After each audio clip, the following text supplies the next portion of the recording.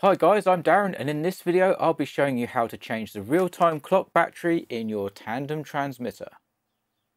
So these transmitters haven't been out that long, so people may be thinking, isn't it a bit early to need to be changing this battery? Well, yes, but there was a bug in an older version of EFOS which meant that it used more power from the battery than it actually needed to. That's been fixed for a little while now, but people are getting messages saying that the real-time clock battery is low. So in this video, we're going to be changing the battery in my X20S because I've had that message. And I'm also going to be showing how to change the battery in the X18. I'm not actually going to put a new battery in because it doesn't need it, but we'll go through taking the case apart and where the battery is so you can do it in the future. So let's head over to the bench and start. Okay, so first up, let's do the X20. So all you need is a Phillips head #1 screwdriver. This is not a Posi, this is a Phillips. They are slightly different. Right, I would recommend sticking your gimbal protectors on. You can actually put like masking tape across which hold them on, but I'm going to be lazy and just hold them down. Okay, so radio turned over. The first thing I want to do is take the battery out and just disconnect it there. There we go, battery is disconnected. Now we just have 4 screws that we need to take out.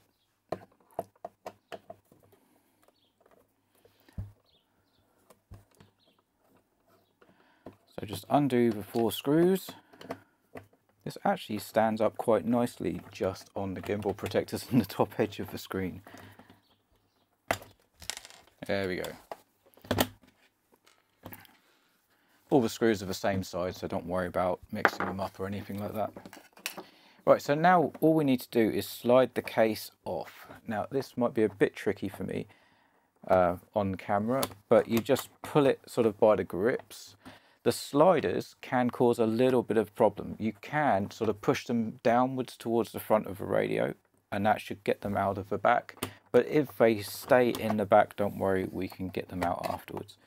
But don't worry about the grips or anything like that. They stay in the back of the case. So this slider is causing me issues. So if your slider comes out with the case, just push it down towards the radio, and that's it. Right, so now we just need to be careful with the antenna.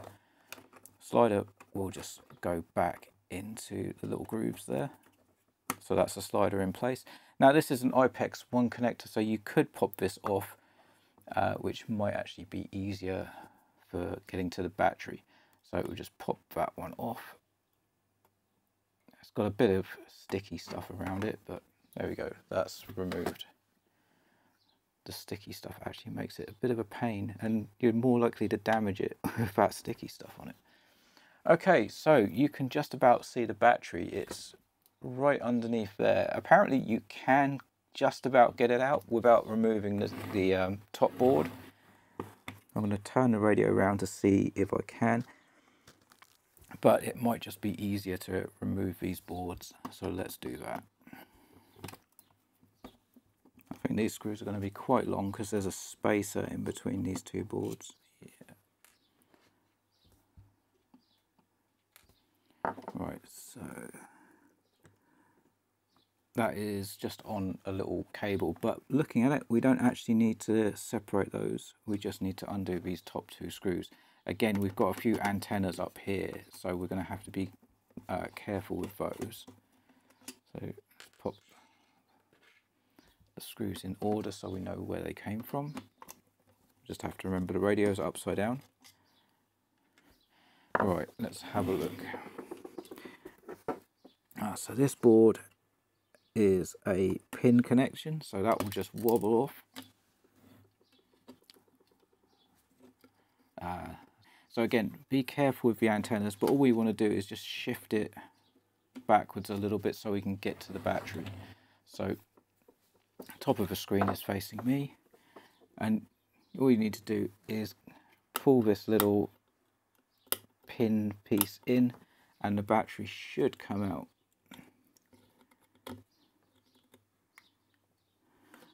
There we go, so it's just lifted up and then we take it out.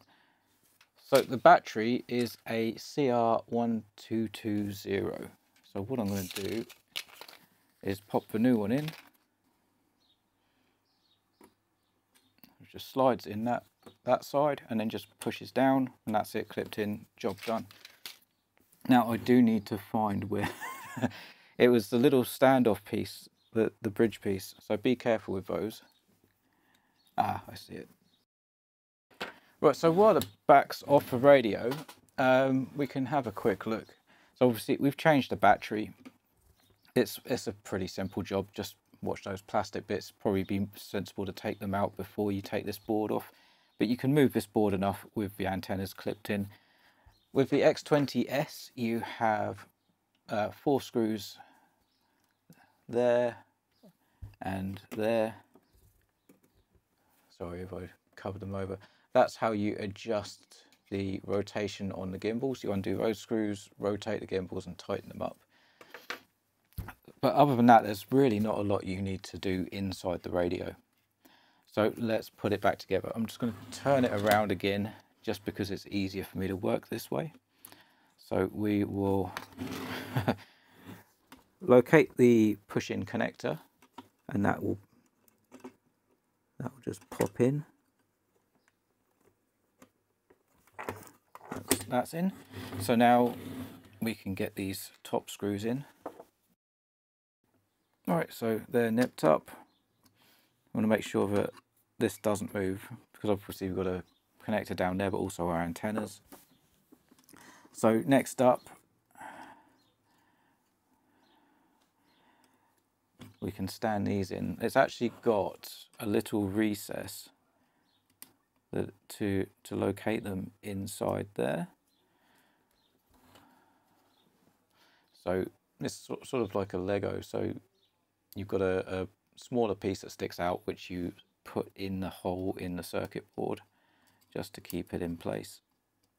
All right, there we go, balanced on. So we have our 2 extensions balanced on, and now we can locate that on. So what I'm going to do is put these long ones in first, so the extensions can't fall out. So let's do those up. This is probably actually, these screws are probably a Phillips head 0. This screwdriver is a little bit too big for them. I think same with those, to be honest. Those are Phillips head 1. These 4 here, Phillips head 0. Okay, so that is our circuit boards back in. We have a new real-time clock battery. What's next is to put the back on. So make sure your sliders are pushed into the front part of the case. I'm going to turn it back around. Now we need to clip in our IPEX connector. So I'm just going to clear some of this gunk around, just so that we can seat that back in. So there we go, we can see the IPEX connector right there. But there you go, you have the IPEX connector. That's the side that clips on, the side with the sort of donut. So I don't know if you're actually going to be able to see anything, but you just push it on and that's it. Just make sure that it's seated and won't come off, as this is your antenna. You want to make sure that that's nicely seated. Right, so once your antenna's clicked in, you should just need to slide the case back on and back together. There we go. It shouldn't be a struggle. It should just slide in smoothly, and we can just check around to make sure that the join is all good. This side, actually no, that's fine. So there we go. It just slides straight back on nice and easily. I find it easier with the sliders straight up and down. I don't know if that really makes a difference, but just make sure that they're both seated in there. This is obviously cleared, and now all that's left to do is put the screws back in. So again, these are Phillips head 1s. Just pop them back in and tighten them up. The case should just slide back together nice and easily like that. If you do find that there's something snagging, just check the cables, that sort of thing, and that the sliders are correctly seated, and then you shouldn't really have any problems. Right, so final nip up of the screws. Then it's putting the battery back in. So the grooves on the battery plug go to the top.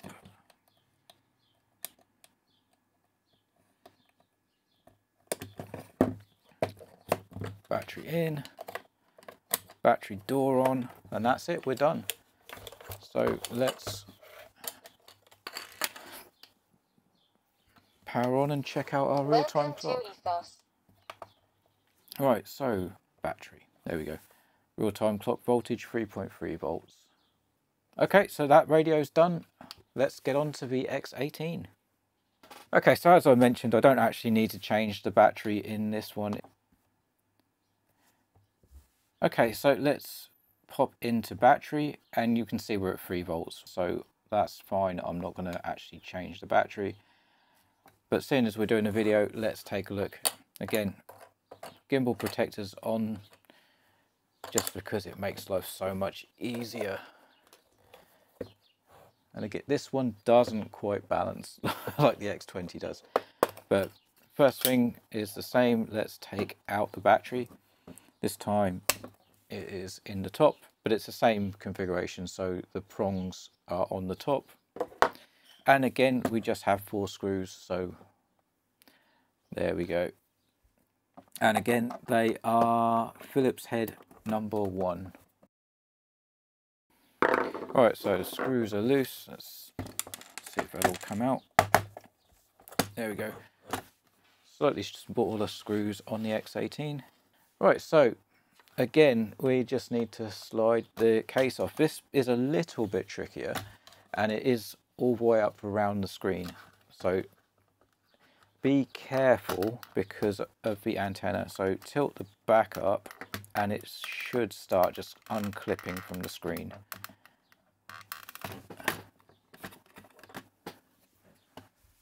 Let me turn it around so I can get a better look.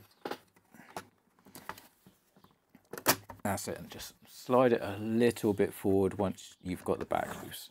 So now we are loose.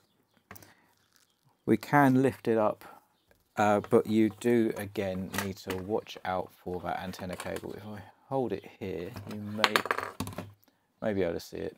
So again, it's just the antenna cable for the 2.4 that goes into the handle, so we can just pop that off. No gunk on this one, which is actually better. But you notice with this, there's no issue with sliders or anything like that. They're all built in to the back. Same with these switches, and they have this really smart board, just so everything, you know, is on there. You don't need to worry. The only connection you need to worry about is the antenna. But yeah, see where the battery is? There's no need to take any other boards off. So all you need to do is pop this little metal prong over until the battery pops up. There we go. And then lift it out, slide your new one in, and just push it down. And that is the real-time clock battery change done with the X18. Really nice and simple. So while we're in here, is there anything else we need to look at? So as far as things that you can adjust, you just have basically your spring tension here, here, here, and where's the other one? Here. So they're the spring tensions for your gimbals. These plates here will do the ratchet and the stiffness of your throttle. So if you wanted to change from mode 2 to mode 1, you would undo this side and do up this side, and that will give you your tension and the ratchet if you want the ratchet. So that's really all you need to mess with. We've done our job, we've got our battery changed, so let's get the case back together. Oh, just in case you're wondering about antenna orientation, this is the R9, so you have one vertical up the side of the case. So it's running up here. So if you hold that vertical, you have actually got a vertical antenna with the R9. The other one is actually across the top here. They're the two internal antennas. And you can see that like a little circuit board type. That black piece there is the antenna. And the antenna for the 2.4 is in the handle, which is what our cable here is for. So let's put the case back together. Again, we need to clip that back into the IPEX1 connector. So sorry if you can't see this, but I need to be able to see it. But yeah, it's the same as in the X20, so that was nice and zoomed in.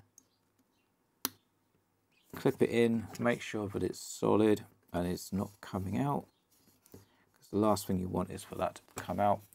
And then just slide the case on. So you do need to get over these bits, and then you can slide it backwards and then just start clipping it in.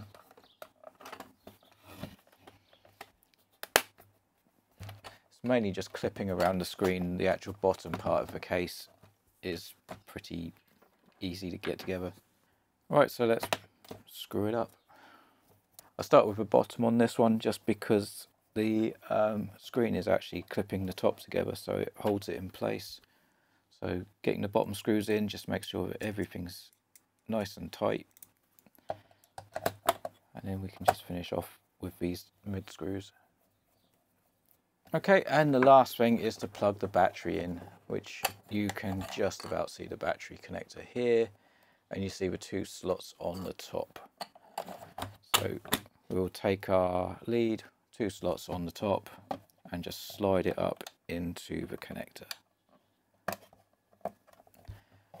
Battery in the hole, door on, job done. So of course it won't be any surprise that this real-time clock battery is at 3 volts. So we go to battery, there we go. So there you go guys, I hope you found this video useful, and now you know how to change your real-time clock batteries in the tandem transmitters. Thank you very much for watching. Don't forget to give the video a thumbs up if you did find it useful. Also, the subscribe button and the bell icon will not only alert you to more videos that I make, which you may find interesting, but also will help get this video out to more people so they can learn how to do this too. Thank you very much for watching guys. See you on the next one. Fly models like you stole them.